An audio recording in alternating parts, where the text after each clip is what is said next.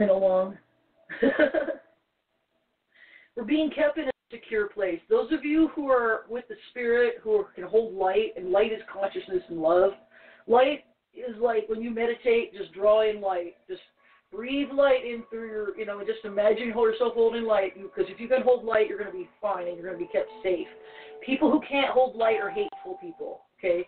So don't be a hateful person. But we're being kept safe if you're one of those people. And, it's a time of learning. It's a time of preparing. That's what I'm seeing, and that's what I was being told before, is this is a time to prepare for what's going to come in the future. Because we may not have a choice as much over, we might have to rise up and rebel. We're definitely going to have to protest at some point, this is the time to prepare, and I'm thinking that too, and in the Six of Swords means the painful time that we're going to leave behind. So it seems like it's real, but it's not as deadly. It's whatever they're saying. That's what it's saying. That's what my guards say. Okay? And my guards don't mislead me usually. So let's ask a different question. Slightly different question. So that we can figure out a little more about this situation. Was this created by a human being? Was this deliberately set out? Was this created by people and set out deliberately? Okay. Hello. It's like New Age suspense music behind me, actually. Oh, interesting. Cloud etchings? Yeah, that's what it feels like a little bit. Cloud etchings. Yeah, it's nice though. This is Cloud Etchings by Kevin Setchko. It's very nice. It's very nice. Okay. All right. Well, it's weird. Okay, what I'm seeing is I'm seeing a man who gives a lot to others, a man who's seen as being a big man. I think we all might know who that man is. But I see the contrast to that, there is a union of the male and the female that's happening that nobody can stop. And nothing can be done to stop that. There will be a test that will be passed. Okay, this is what's going on around us. And we're asking, is there somebody, and there's been so much pain recently and so much sadness, which is shown by the 10 of Swords, the 9 of Swords, still. It's the same, basically. We're going to rebuild. We're going to be starting to rebuild quicker than I thought we would be. And there's going to be, somebody's going to come along, something's going to come along that's going to give us a little bit of hope.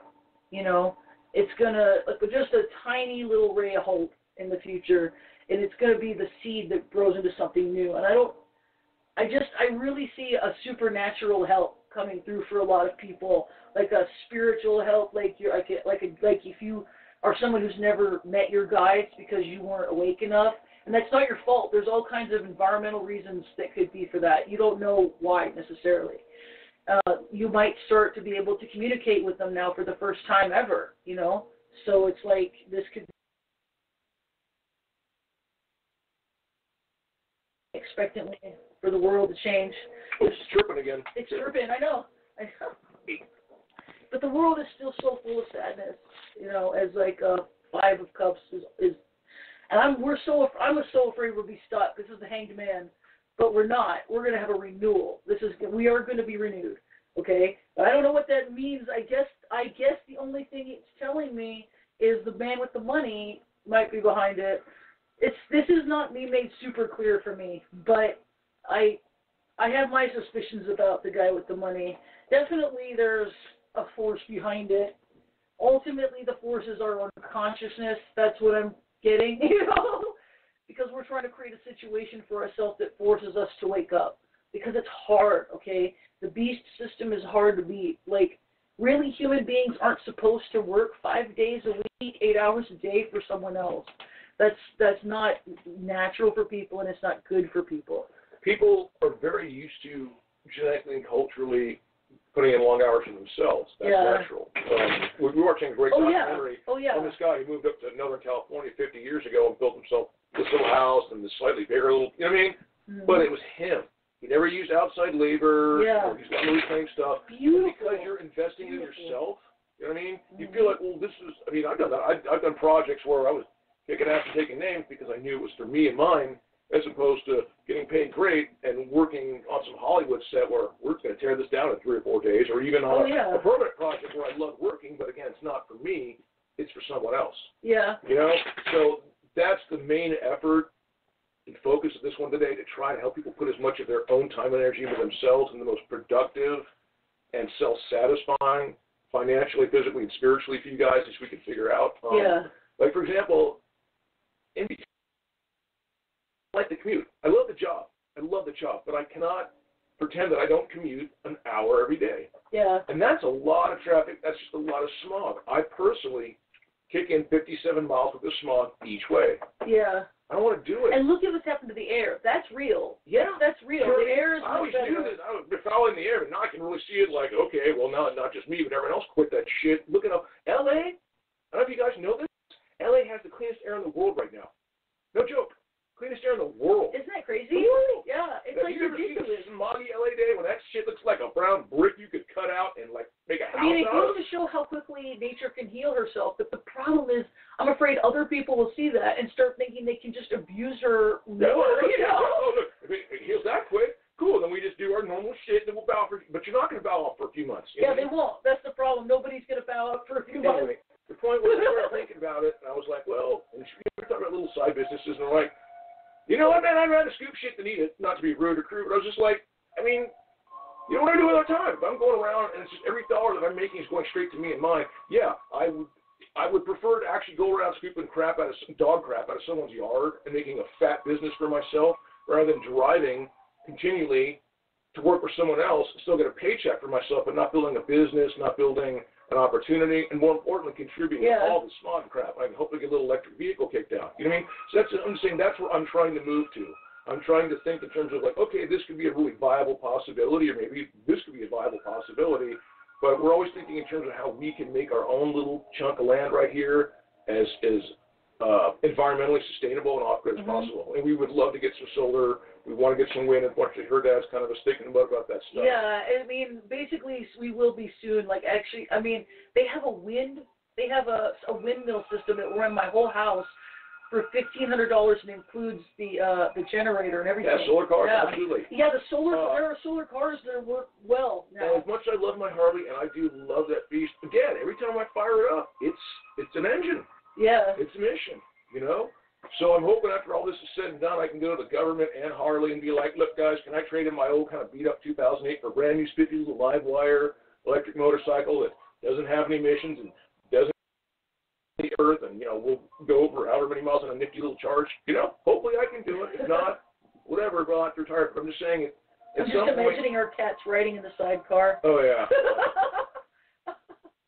That'd be cute. Because, yeah, unfortunately not many animals can really bear up with the noise of a motorcycle. Oh, yeah, I mean, cats particularly. That's why cats don't like to ride cars. My buddy had a deaf little bulldog that we love, and he just loved to ride in that sidecar, and we always had little dreams of taking our pets along. But, yeah, again, there's what you want to do, then there's the actual ability to bring it to fruition. And sometimes there's circumstances like ours, prohibit you from doing it till a later time. Yeah. That's okay. Put that on the back burner. Just move on to the next project and just keep rolling. But just, try to stay positive, try to stay healthy, try to stay. Yeah, we're going to be growing a garden. We're going to be, we're composting. Yeah, there you go. Those different plants. I always loved that. When my parents were married in Switzerland, my dad spoke fluent French and German, which I loved him for. Took my mom all over Europe. They're native Italy and stuff. Well, she's right here. She's American like her parents. With the ivy on the side, a little stork nest on the roof, and how they would build their buildings into the sides of the hill. And people started to catch on to that down here in Southern California. They got a lot of back east, build into the earth. Yeah. Stays cool. Yeah. When it's hot, it stays warm when it's cold. At some point, it would be nice to take you guys around somewhere. We have some really nice local areas I could show you guys. Anyway, I actually want to talk about, as on a positive note, I was, the rebellion. What's the rebellion? Is it about It is about revolution, but it's about a societal revolution, of off-grid communities, basically. We're not rebelling against government. I know there's a lot of anarchists and people out there. More power to to you, man. I don't want to tell anyone to believe or not to believe, but I just kind of want to build a little community of people that are like-minded. That's, you know, just. I mean, we'd like to have a place where we can actually pump electricity back to the power company and get paid for it. You know what I mean? Because I've just seen too many places where, like, oh, civilization was destroyed, all this shit broke down, and then you got a big fucking mess, that's right? What I'm saying. You got to go clean up. I mean, it's like good friend Leonard once pointed out, you can't uninvent something. You know what I mean? And in a rush to get rid of the bad technology, you know what I mean? We want to break down the good with it. Let's not do that. I mean, let's not be so ready to get new shit done that we break the old crap and leave a big mess behind. You know what I mean? Yeah, exactly. Oh, thanks, guys. I mean, because my dream is for people. Real quick, let's say we all go. I'm sorry, let's say we all go off grid. We all do our stuff, and the government collapses, right? Who's dealing with all that fucking nuclear waste? Who's dealing with all the stupid shit they left behind? Yeah. Us. Yeah. You know how to process nuclear waste? I sure as hell don't. It's true. You know what I mean? I know it goes through borosilicate glass. Yeah. You know what I mean? I know it's got a half-life of 50,000 fucking years. Yeah. You know what I mean? I know it's self-boiling radioactive nitric acid that eats through borosilicate glass. You know what I mean? So, yeah, I'm just saying that if we let's bomb this place and break that down. No. Let's just phase that shit out and deal with it, guys, and move on to something happier and better. You know what I mean? Just like, think of it like a school ending, right? Your elementary school is over. You're done with elementary school. Your kids going there. School's kind of decrepit. Let's just sell it to someone, let them turn it into a new building, you know, make something else out of it, and we'll build a new, better school over here. Yeah.